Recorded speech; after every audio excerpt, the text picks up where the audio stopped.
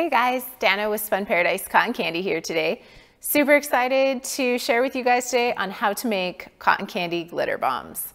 They are basically these fun little puffs of cotton candy with glitter in the middle, and you drop them into your drinks and it makes your drink magical. Who doesn't want that? So super excited, super simple. So let's get started.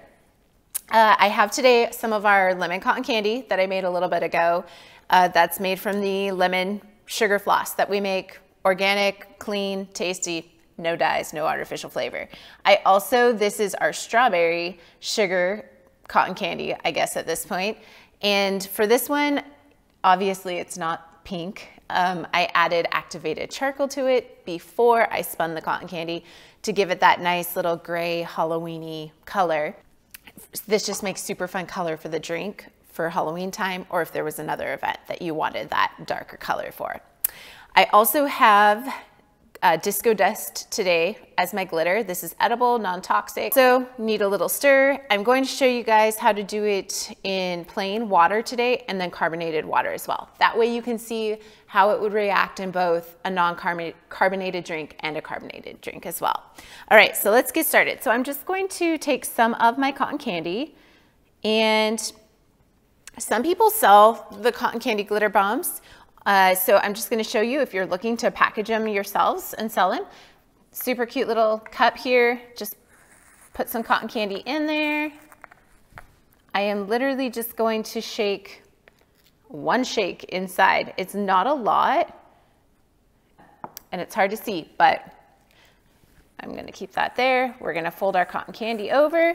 If you're packaging these to resell, just going to put the lid on it and it's ready to go. We're going to take these back out in just a minute so that you can see the shape that they have taken. Once again, I'm just going to do it again with one more lemon. If your cotton candy is warm, you're making them fresh. This cotton candy I've had out for a little bit, I made it a bit ago, then it will mold a lot nicer and quicker and easier into the container. But using cotton candy like this is fine as well. And then just going to put some glitter in there, fold it over, and put on its lid, and it will be good to go. Okay, and I'm going to do the same with one of these guys. So again, this color, activated charcoal, if anyone missed that. I'm just going to put that in the container, give it a shake, fold over the cotton candy, and a lid. Okay.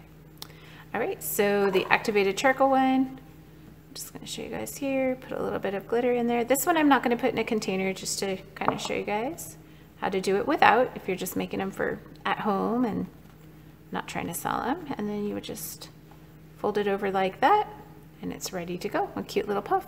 This one, I probably would add a little bit more to, honestly, like maybe a double wrap, and you're good to go. So that's how to make them. So if you are selling them and putting them like on a website for sale or something like that, you definitely are going to want the Mylar bag to drop these little guys in, and it would be super simple, maybe like a 6-pack of them, seal it up, heat seal the top, and ready to go for shipping. The Mylar bag, definitely I would recommend. These containers are not super tight of a seal. That cotton candy is going to shrink in there. So you need that extra barrier with the Mylar bag to keep them nice and fresh and ready. So let's see some magic, shall we? Okay, so we'll do the lemon one. Just want to show you guys how it pops out, and it's just a cute little shape. Perfect for dropping in, and just going to drop that in. You can kind of see the glitter, just little puffs burst. It's so fun. And then just stir it around. You can see it spinning in there. It's so pretty, so yummy. I'm going to bring in our carbonated water and drop this one in. You see all the glitter bursting on top. It's so fun.